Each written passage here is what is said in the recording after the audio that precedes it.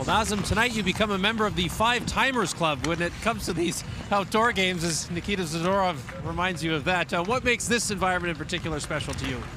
Just, you know, obviously the rivalry. Two great teams, a lot of history. You know, it should be exciting. We got ourselves a great day, so looking forward to it.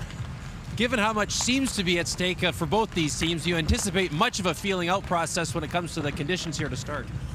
I don't think so. I mean, maybe for the first few minutes.